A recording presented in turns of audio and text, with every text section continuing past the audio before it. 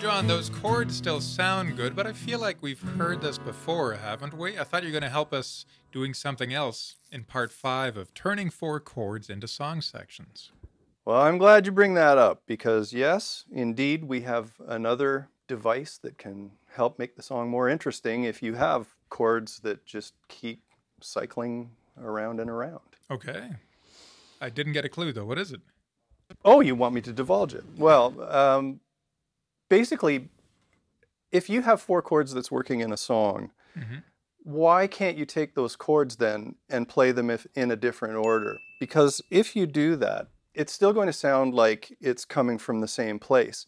The only thing that may happen is you might have to alter your melody a bit.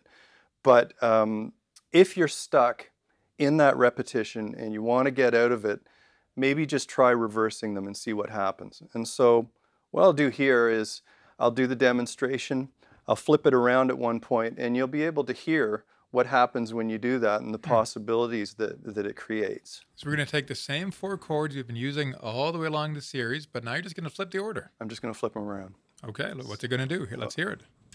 Okay. Sometimes when you're writing, you get stuck in repetition. Here's the concept.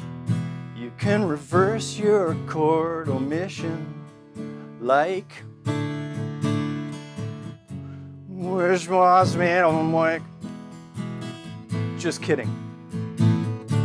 But changing it up can sometimes lead to new beginnings. Now we're back again, right where we began. Yeah.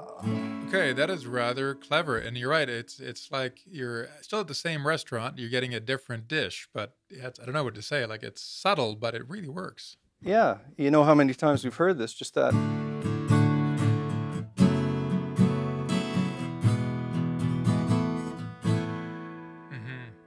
It's just got a whole different flavor to it, but really we haven't had to learn anything new, which is pretty beautiful. I will say this, sometimes I've actually played chords backwards without even trying to. Yeah, but have you tried to sing like a backwards record? No, that was pretty good, and usually you need a pedal or something for that, so that was very nicely done. Ozzy Osbourne's proud.